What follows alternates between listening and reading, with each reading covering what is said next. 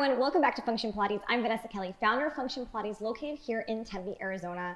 And today I'm back with another reformer workout. And this is strictly stretching, restorative, just all the feel-good stuff that you may want to add into your workout at the end, or just something just to get the circulation going and getting moving for the day. I am working on a balanced body piece of equipment. So for those that are working on a different model at home, I will help make those necessary spring adjustments for you.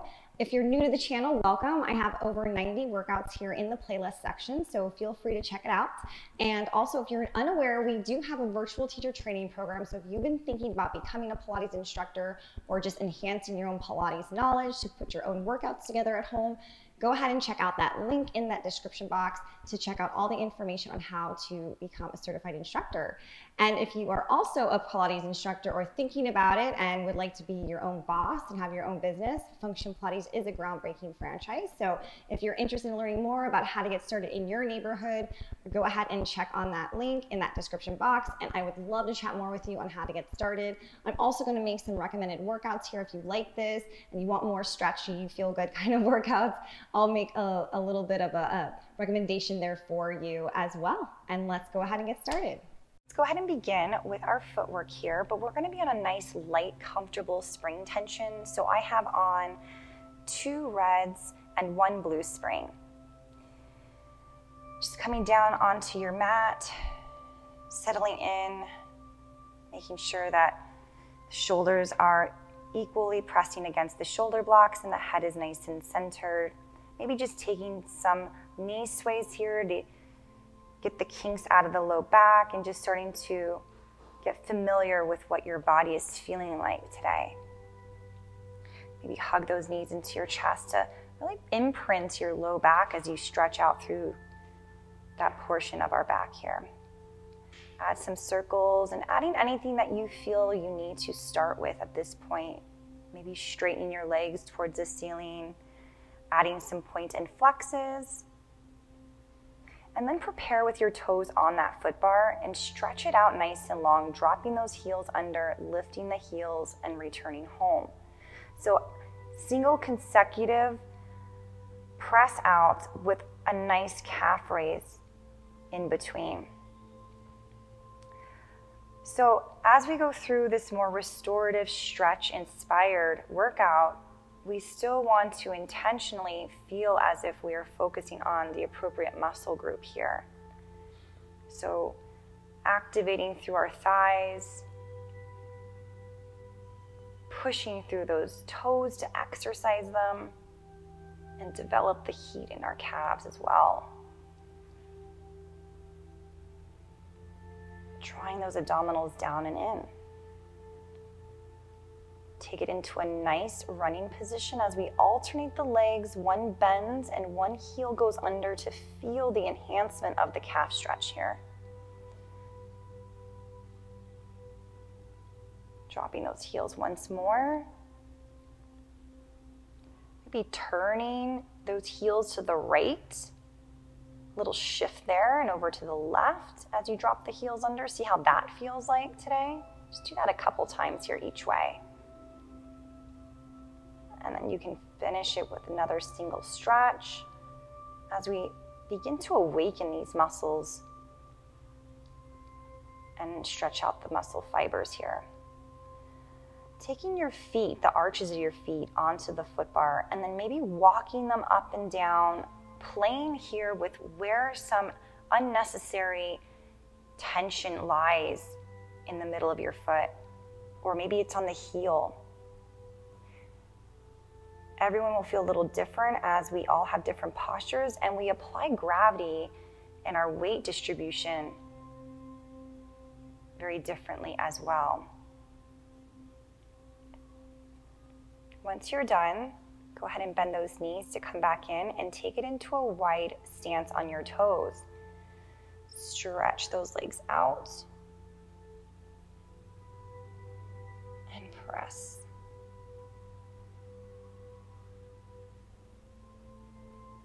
Beautiful.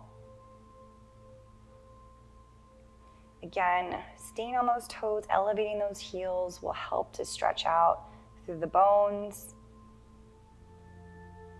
through those ankles. finding a comfortable pace for yourself here.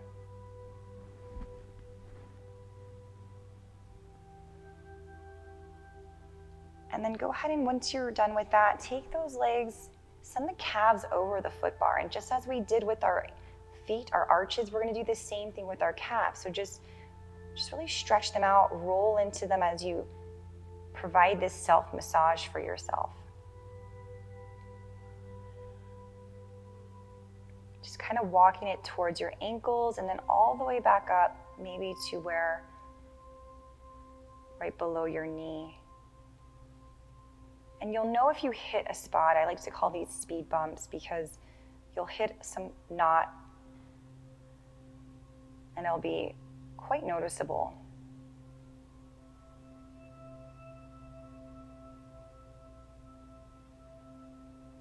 And just gently, again, awakening those muscles. We're going to sit ourselves up. As you sit here, go ahead and straddle the carriage. Remove one spring. So maybe you have 1.5 springs on, and just take this nice modified child's pose as we stretch out through our shoulders, but with a nice wide-legged stance. So you're going to feel those hips stretching, those inner thighs. Take it into a rotation as you lift that left arm up and return back through center. Right arm goes up and we rotate, just gently twisting through the spine, looking over your shoulder. Coming back through the center. Again, over to the left, really opening up through that shoulder joint, applying pressure into the shoulder block as it assists you to stretch and rotate. Switching to the other side.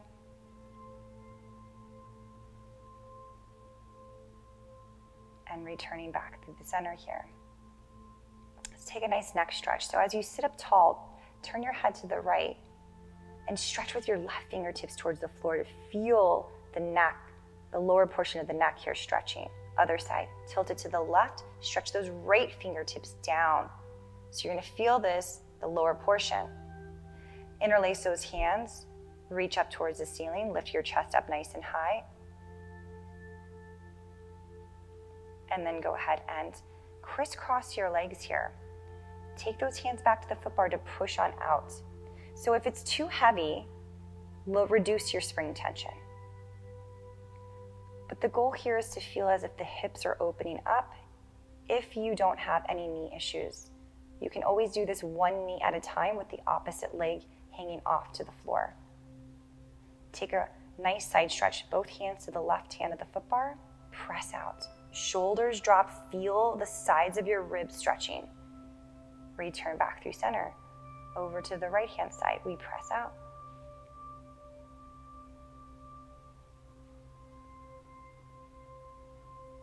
Coming back in. Good. Again through the center, nice wide hand positioning. Think of almost like your knees are stretching in opposite directions of the room. And bring it back in again.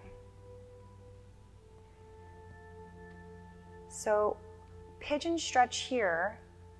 One leg is up, one leg is down. Again, taking that nice full fold over.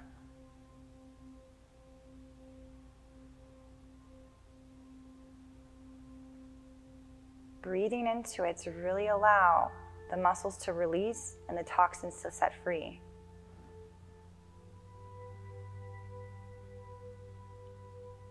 Switch it over to the other side. Left leg is now bent, right leg is on the floor, and we press out. Pressing out to your full capacity here. So maybe your shoulders are starting to cringe up, so drop those down. Maybe you can press a little bit more into the foot bar to stretch those biceps out.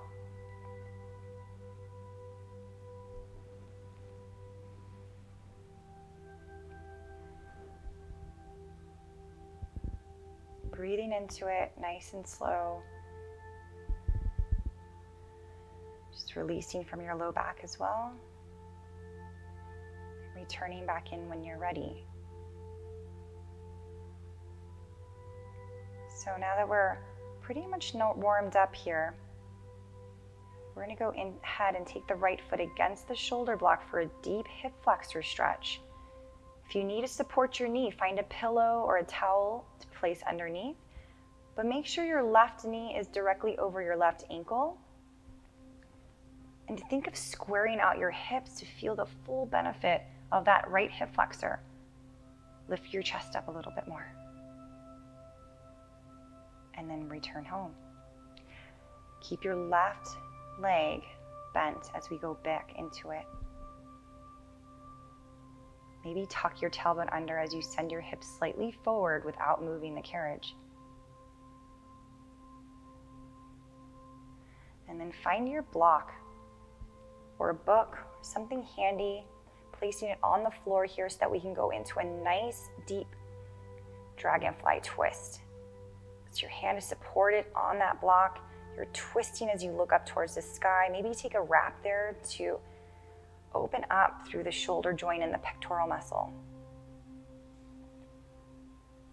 Breathing. Reach that arm back up and around and carefully unwind out of that pose. Let's take a nice inner thigh stretch. So nice big splits here where your left foot is supported by the base of the reformer and your right foot is up against the shoulder block. Stretch it to your limit.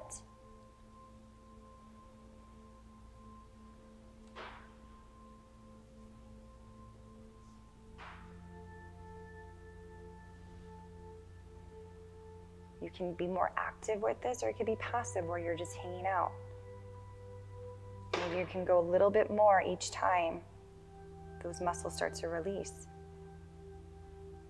And then bring it back home. So we're going to have both feet here where we're on, the knees are on top of the carriage, left foot's on the ledge, right foot supported by the shoulder block into the hamstring stretch. Now this is a modified position here, but if you feel like you want a deeper hamstring stretch, you can place your left foot on top of the foot bar and then press out as you hold on to that foot bar.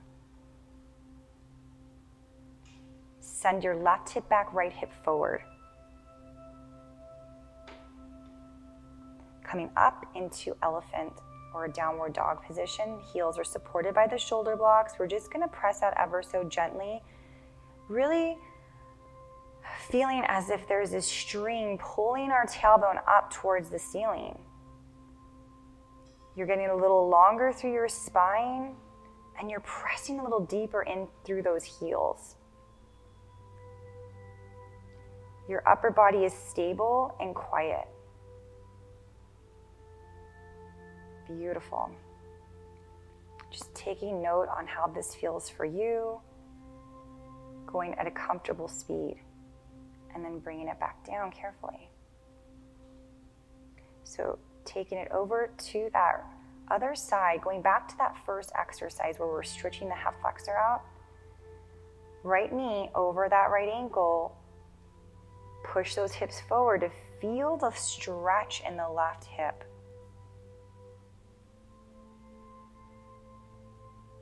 Chest is high. So careful not to collapse down. You won't feel the stretch as much unless that's what you're looking for.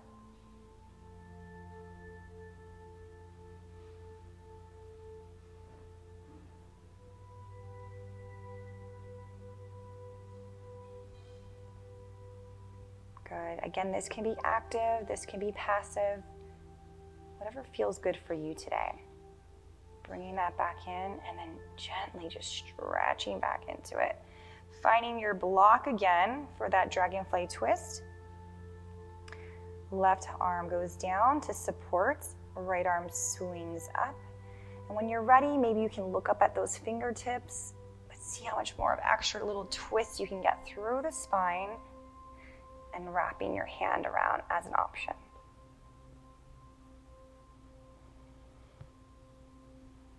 Carefully coming back out of it, finding your foot bar and returning the carriage back in.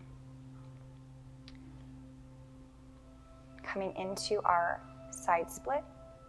that inner thigh stretch. So your right foot is supported by the base of the reformer leg, walking your hands out and taking that into as deep of a stretch as you need.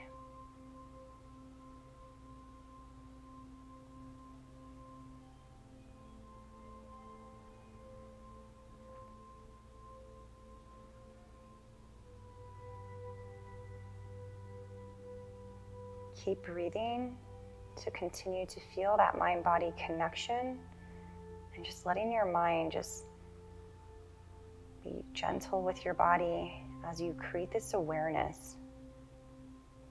Coming back up into that downward dog position.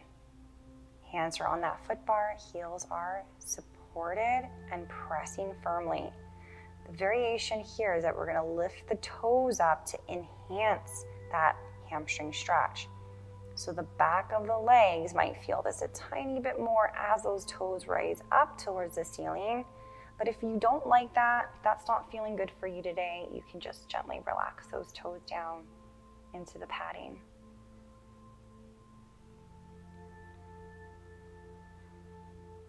Exhale, reach those toes and release down.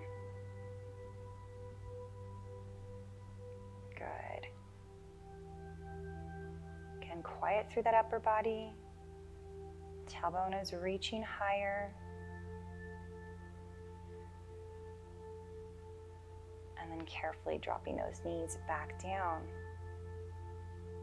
So left foot supported by the shoulder block. You're going to find that right foot on top of the ledge, taking it into that hamstring stretch. Good. Shoulders down. Right hip goes back, left hip goes forward to square it out. Again, your other option is to take the toes, your right toes on top of that foot bar for a deeper hamstring stretch.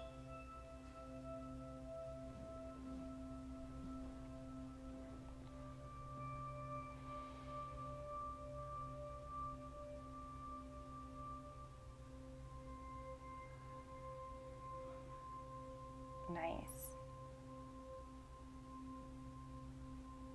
And then just go ahead and take it down. We're going to go into a lizard-inspired exercise. So your left foot's against the shoulder block. Your knee is in the, almost like the center. Right foot's on the floor. So it's a different angle. However, it's a deeper hip feeling.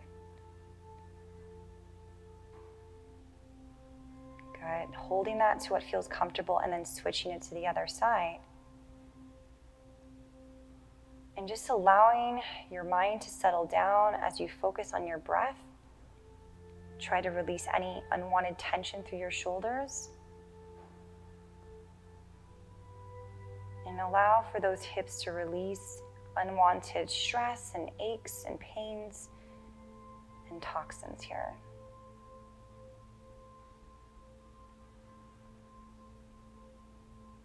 And carefully bringing that back in.